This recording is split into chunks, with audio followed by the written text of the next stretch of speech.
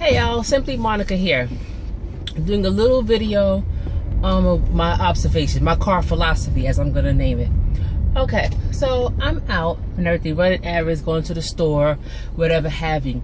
And I see this lady who's foreign, you know. She is asking people for money. Okay, nothing wrong with that. I mean, that's how life is, especially in this country. So fine. So I'm like, okay. And then I see who's sitting right beneath her, 3 kids. Okay, well, what's the problem with 3 kids? The problem is that they were grown. They were like teenagers, either preteen up to teenagers. Why is the mother, or I'm assuming it's the mother, why is the mother out there asking for money when you got grown folks in the house? I'm sorry, everybody need a job. Now, there are times and situations where all parties involved are working, but just doesn't cover it, you know, still the ends don't meet. So I get it, but come on, I doubt it, because I doubt if they're working, because they got time to sit there, I mean, and watch their mother beg and do nothing. Sit there on a blanket. So they said, oh, we're gonna sit there for a little while. So let me bring a blanket out. You need a job. I'm sorry. As soon as your child, especially if you really need money, you really need, I mean, everybody does. But as far as, you know, you really can't make ends meet, as soon as you turn about 12, 13, you need to find yourself a job. Okay?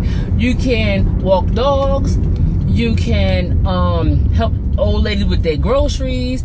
You can, I'm sure there's a lot of things you can do. Pick up trash for a little bit of bucks here and there.